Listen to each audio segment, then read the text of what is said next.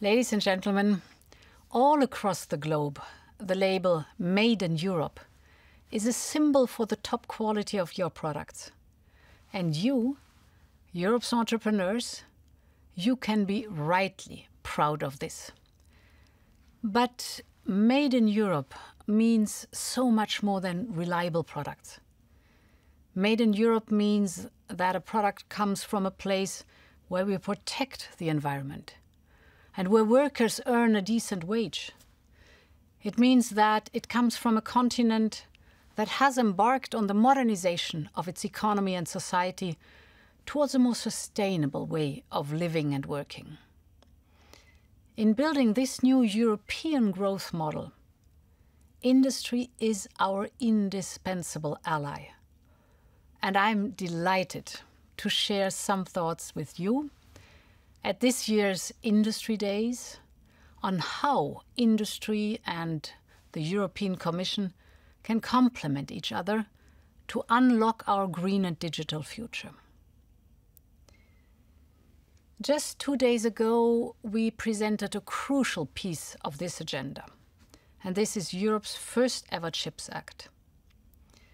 Semiconductors have become front-page news in these months, when the global chip shortage has slowed down the global recovery. Factories closed in East Asia and entire production lines here in the European Union came to a standstill. However, Europe's global semiconductors market share is only 10% today. And most of our supplies come from a handful of producers outside Europe. I think we simply cannot afford this dependency and uncertainty any longer. And this is why, by 2030, 20% of the world's microchips production should be here in Europe.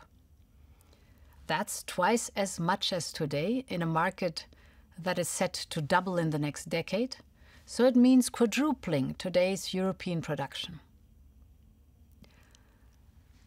Allow me for a moment to reverse our point of view. Instead of focusing on what we do not have, let me focus on Europe's strength in the field of semiconductors. Europe is the world's center for semiconductor research. And Europe is strong in some specific areas, such as chips for cars or for Industry 4.0. They are a crucial niche where Europe is a global leader. But I want us to become a strong player all across the chips value chain. The European Chips Act will back this ambition with considerable investment.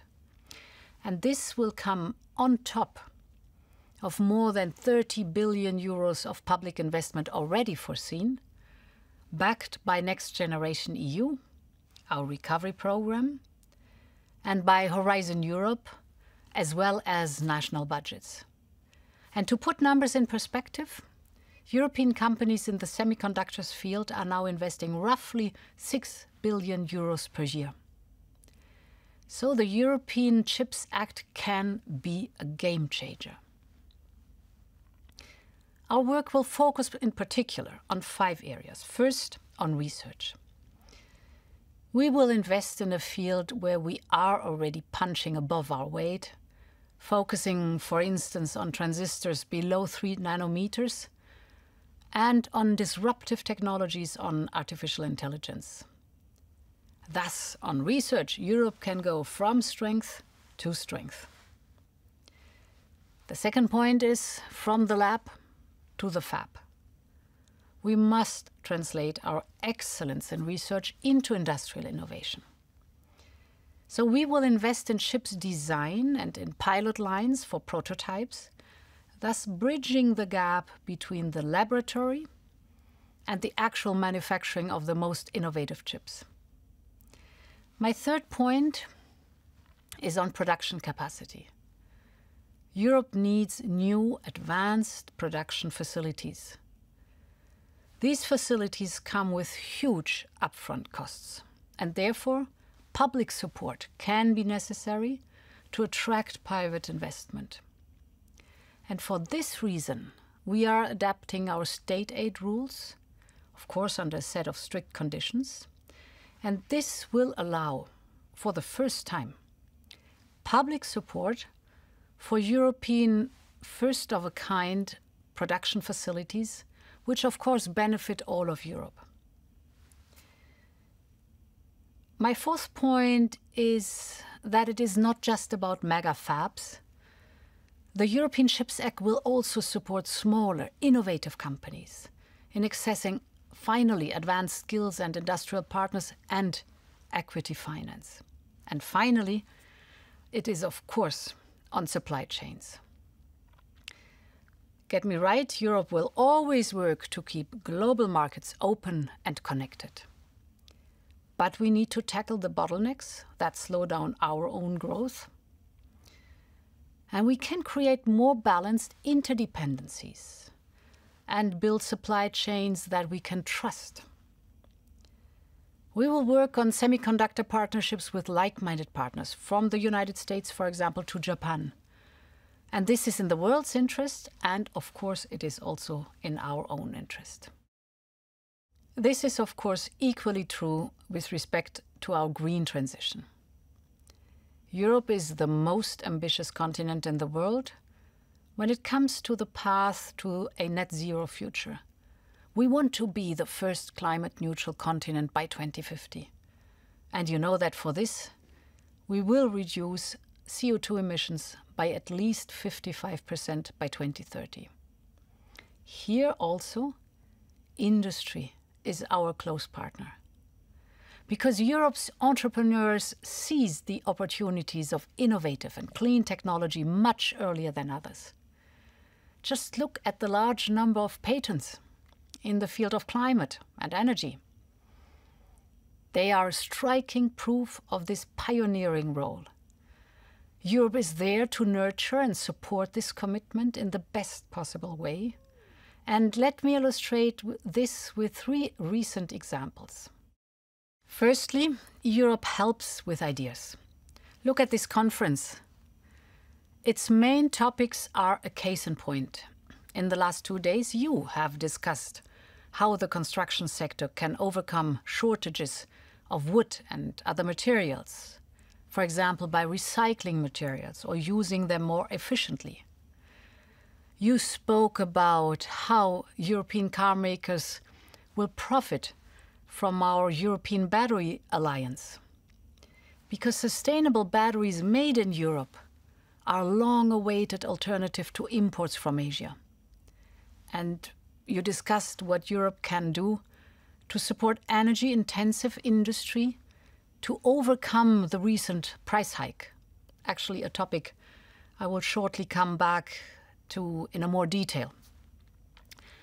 Your discussions show that the question is not anymore whether Europe should become carbon neutral by 2050. The question is how to get there most efficiently.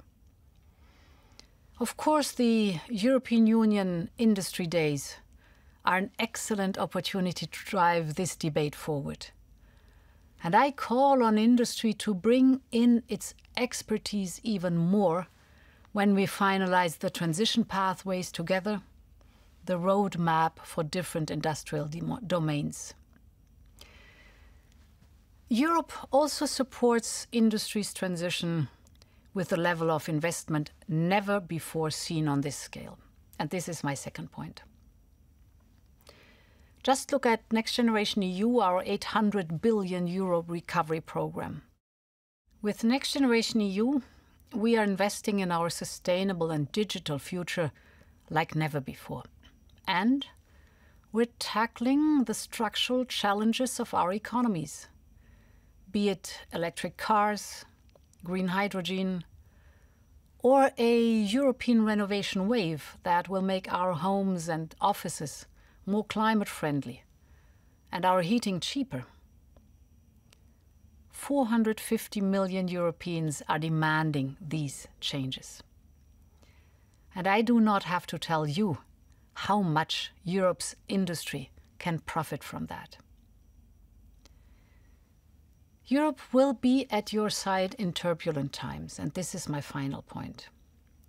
Of course, I'm speaking about the current rise of gas prices. Europe imports 90% of its gas, and demand is rising across the world, first of all because of the global recovery. But current geopolitical tensions, of course, come at a price too. We import more than 40% of our gas from Russia. And apparently, Russia has no interest in increasing supplies right now, despite peak prices. Just look at Gazprom. Its storage in Europe is nowhere near the level it should be. And gas flows through the Yamal pipeline and Ukraine remain low. All this shows that Gazprom does not behave like a regular gas supplier.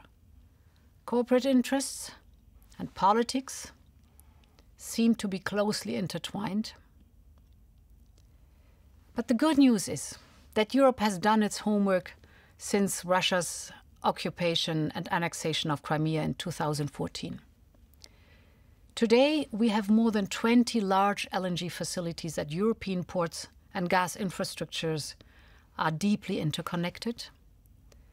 This reduces our dependency on Russian gas and allows us to diversify our supplies. We are actively engaging now with partners like the United States, Norway, Algeria, Azerbaijan, Qatar. The recent Energy Council with the United States and my joint declaration with President Biden are only the most recent signs for this unprecedented cooperation. And we can do so much more. We can jointly procure gas to become a more significant player on the international markets. We can better use and expand our gas storage facilities across Europe. And we can build up strategic gas reserves, like we have in place for oil. These and other measures the Commission will shortly propose to Member States. Alongside these measures, however, the European Green Deal remains our most effective insurance against any future increase in electricity and energy prices. For it is the CO2-heavy, old energies, oil, coal and gas, that are becoming more and more expensive. And it is our dependence on their import that makes us so vulnerable to price hikes. On the other hand, the costs for renewables has been constantly falling over the past 10 years, and every kilowatt hour of electricity that Europe generates from the sun, wind, hydropower and biomass makes us more independent from Russian gas and other energy imports. This is why we have to accelerate the development and the deployment of renewables everywhere in Europe. And we will issue additional recommendations to Member States on how to speed up approval processes. Ladies and gentlemen, the right answer to the current price increase is not less climate protection or less ambition. The right answer is more and more effective climate protection. And I know that I can count on industry in this transition, on your innovative spirit, on your support for our European project, and on your proven dedication to strengthen Europe as the home of some of the world's most innovative companies. The European Commission stands ready to support you on our common path for a sustainable economy made in Europe. Thank you very much.